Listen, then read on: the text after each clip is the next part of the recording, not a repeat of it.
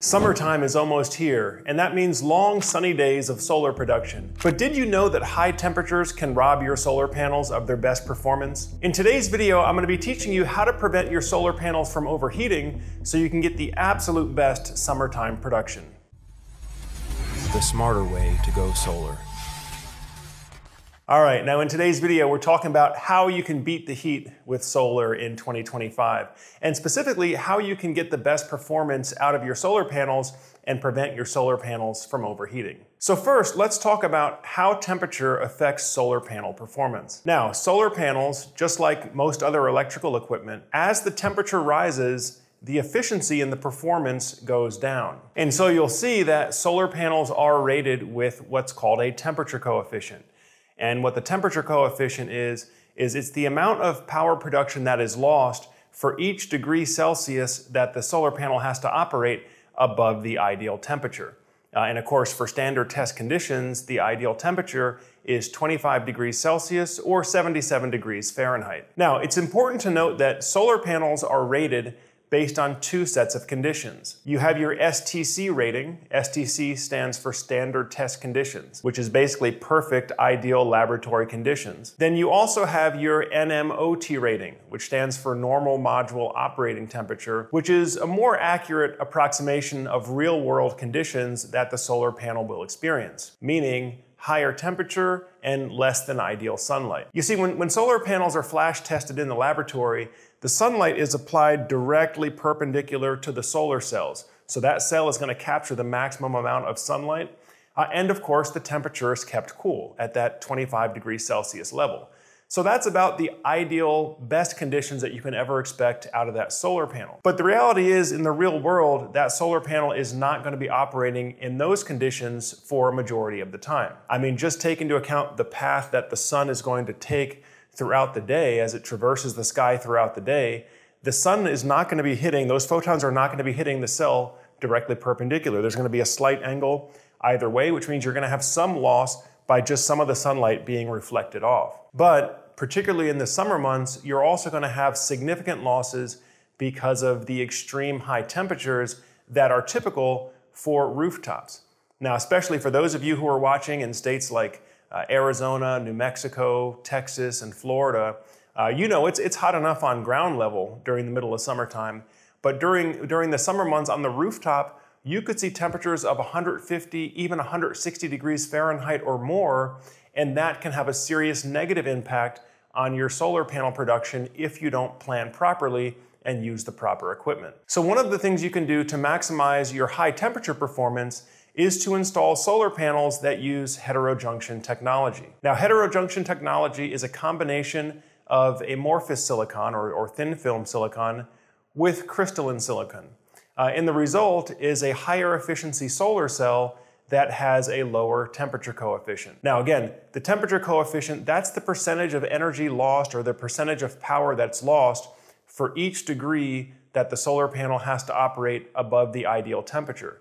So by installing a solar panel or using a solar panel with a low temperature coefficient, you're going to get more total energy harvested out of the lifetime of this system, especially if you live in an environment that has extreme high heat during the summer. So again, in the US, that's definitely the southern states, but also even the mid-Atlantic states like Virginia and North Carolina, you can see rooftop temperatures of over 150 degrees Fahrenheit in the summertime. And that's actually a great time to introduce today's video sponsor, REC. If you're looking to get the maximum performance for your residential solar and battery storage system, then you need to take a look at the new REC Alpha Pure RX solar modules. REC solar cells are built using heterojunction technology, which is a combination of crystalline silicon and amorphous or thin film silicon.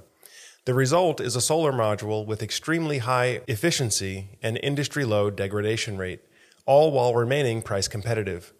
The low temperature coefficient and extra horizontal supports keeps the solar panel performing near peak power even in extreme weather conditions. REC stands behind its award-winning modules with a 25-year ProTrust warranty that covers power, product, and labor. So if you're serious about becoming energy independent and you want to get the best performance from your solar array, then tell your installer to use REC Alpha Pure RX. The 450 and 460 watt modules are available now at your local solar distributor. Thank you, REC, for supporting the channel and for sponsoring today's video. Now, speaking of ambient temperature and how temperature affects solar panels, one thing you might want to consider is ground mounting your solar panels as opposed to roof mounting your solar panels. Now, ambient temperatures on the ground tend to be a lot cooler, especially in the summer months, than what you experience on the rooftop. Now, a lot of solar installers don't like to install ground-mounted panels because typically it's going to be more expensive and it's going to take more time and tie up the work crew longer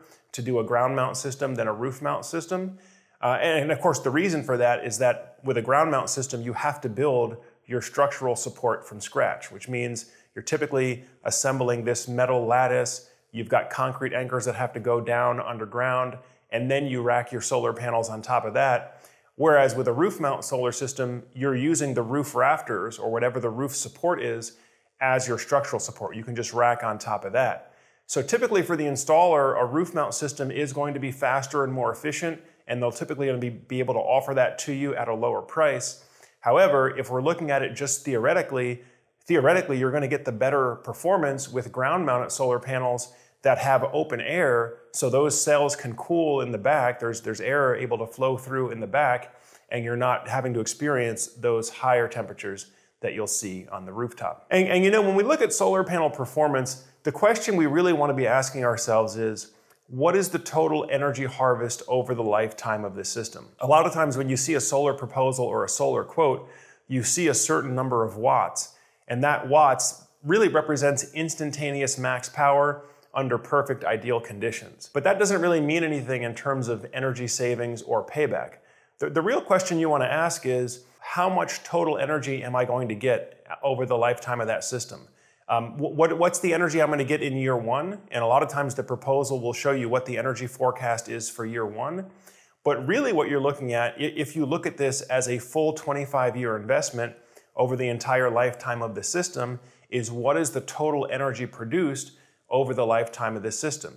And that's going to be affected by your instantaneous max power in watts, but it's also going to be affected by factors like your temperature coefficient, right? How much energy are you potentially losing based to the solar panel overheating? But it also would take into account factors like degradation rate. Now, degradation rate is basically, you know, as the solar panel ages, each year as that solar panel ages, it's going to lose a small percentage of its performance as well, just due to the solar panel aging. And that number, we call that the degradation rate. So the degradation rate is the percentage of power output that is lost each year as the solar panel ages. Now, a standard solar panel could lose about 0.5% per year of its rated power, and generally will guarantee you around 80 to 85% of the initial power out in year 25, which is the terminal year of the warranty. But a premium solar panel like the REC Alpha Pure RX that we looked at earlier is going to have a much lower degradation rate. So the REC Alpha Pure RX has a degradation rate of only 0.25% per year, which means that they guarantee to have at least 92% of initial rated power out in year 25. And again, all that translates into more total energy harvest over the lifetime of the system, which is the real question that you want to be asking yourself when you're considering a solar investment. So this has been a discussion on how to beat the heat with solar in 2025. Of course, we recommend the REC Alpha Pure RX. In terms of residential solar panels, panels that you would install on your home that give you that all black aesthetic, they're going to give you high power output, high efficiency, low temperature coefficient, and low degradation rate. And again, all of that translates to more total lifetime production out of that solar system. Hey folks, as always, if you're getting good value from the videos that you watch on Solar Surge, make sure you hit that thumbs up button. Also, go ahead and subscribe to the channel as well if you haven't done so already. That way, as we have new videos like this coming out, it'll come up on your recommendations so you can stay up to date with everything. Now, of course, if you're a homeowner and if you're in the process of looking at different solar and battery storage options for your home, if you need to get a price quote, or maybe you already have a price quote, you just need to get a comparison quote. If you want to take a look at REC solar panels or frankly any of the leading solar panels, as always, just feel free to reach out to us on the link below here. You can set up a call with a Solar Surge expert or just use the free online calculator tool so you can see how much solar and battery storage costs in your area. But that pretty much does it for today's presentation. We're talking about how to beat the heat in 2025. I thank you all for spending some more time on the Solar Surge channel. And as always, I'm Joe Ordia here, encouraging you to get prepared and be empowered. Thanks for watching, and I'll see you in the next video.